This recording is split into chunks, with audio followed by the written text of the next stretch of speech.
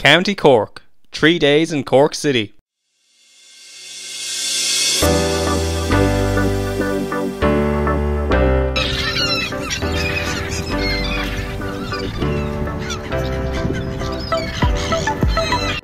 Cork is the second largest city in the Republic of Ireland. Sitting on an island in the middle of the River Lee, originally a monastic settlement, Cork was expanded by Viking raiders around 915.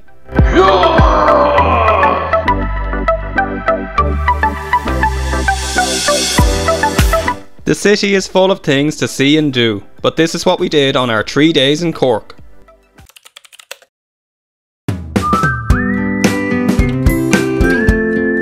After we went for a walk around the city, we went to the Crawford Art Gallery, which is free admission, dedicated to the visual arts, both historic and contemporary. At the heart of the collection is a collection of Greek and Roman sculpture casts, brought to Cork in 1818 from the Vatican Museum in Rome.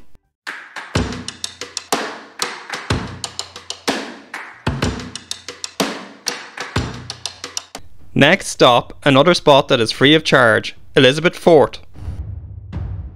Travel back in time to Cork's 17th century star-shaped fort. Enjoy stunning views of the city while walking the walls. Originally built as a defensive fortification on high ground outside the city walls, the city eventually grew around the fort and it took on various other roles, including use as a military barracks, a prison and police station. Joey, get you guys out of there now!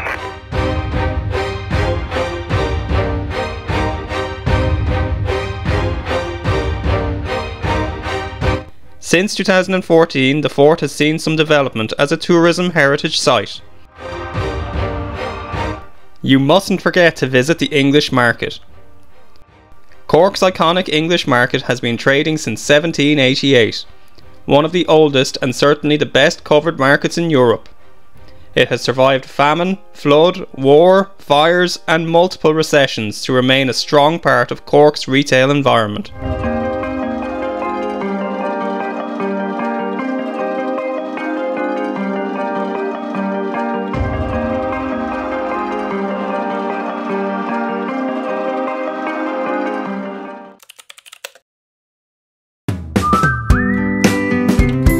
On our second day we went to Fota. Fota Wildlife Park has its own train station. You can easily take the train from Cork City. We did it and Fota is just outside the train station. So easy to get there and in only 10 minutes. Fota Wildlife Park is an excellent place to visit for people of all ages.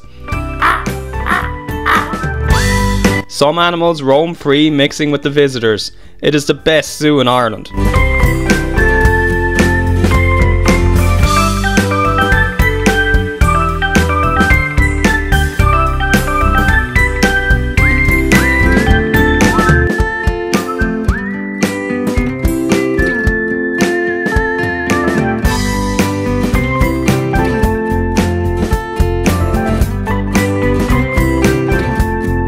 There is a cheetah run every day and in the summer they add more animal feedings.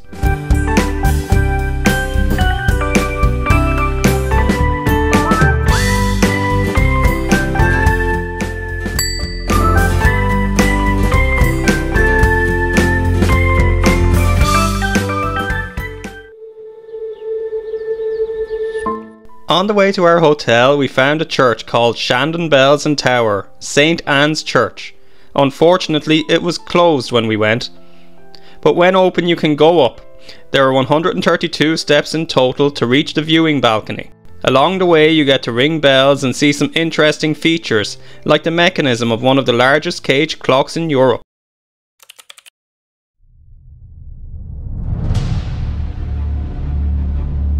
On the third day you can visit Cork City Jail.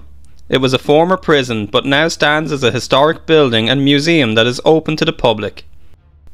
Visit Cork City Jail and get an insight into what life was like in a 19th century prison.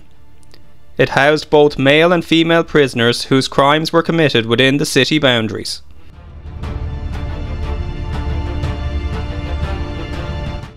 Before leaving Cork we had one last stop, the Blackrock Castle Observatory. Originally developed as a coastal defence fortification in the 16th century to protect Upper Cork Harbour and port, the site now houses an observatory, visitor centre and a restaurant. Blackrock Castle is the oldest surviving structure still in use in the city of Cork. There is a moving ship full of beam of us. Very well, Turner. Give it the match. Fire! Cork is a good place to base yourself for 3 days of exploration. We hope if you do go to Cork, you enjoy it as much as we did.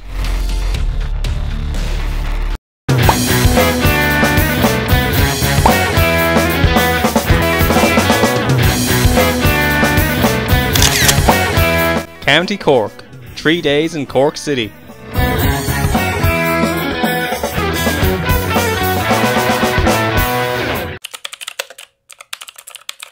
Don't forget to like and subscribe.